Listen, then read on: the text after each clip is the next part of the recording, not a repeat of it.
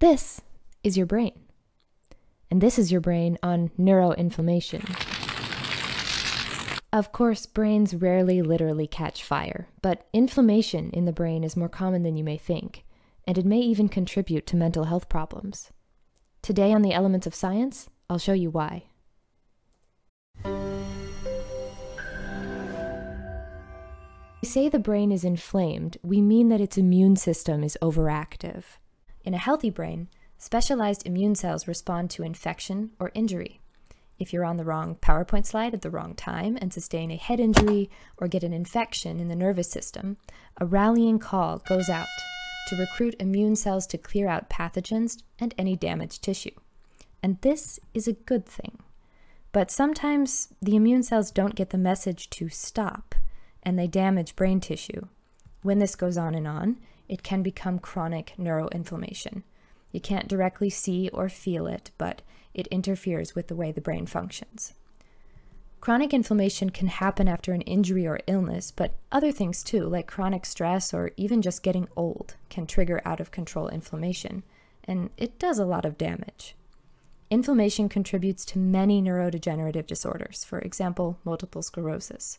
Normally, the brain's immune system is actually separate from the rest of the body's immune system. But in MS, immune cells from outside the brain break in and attack white matter. Neuroinflammation may also contribute to Alzheimer's and Parkinson's disease. And although the processes are different, leading theories about these diseases suggest that abnormal protein deposits trigger inflammation in the brain, leading to a vicious cycle that ultimately kills neurons. Chronic inflammation is also present in some mental health conditions, especially depression. Many patients with depression show increased inflammation in both the brain and the rest of the body.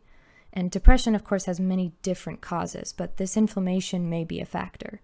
Levels of inflammation may even predict which treatments will be effective for different patients. All right, so sometimes the brain is inflamed, and that may contribute to disease, but what can we do about it?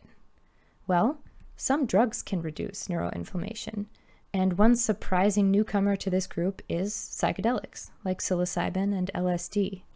Although it's certainly not what they're known for, psychedelics have rapid anti-inflammatory properties in the brain, and especially when combined with their potential ability to enhance neuroplasticity in certain brain regions, this makes them a potentially unique therapy for diseases that involve both inflammation and reduced neuroplasticity, like depression.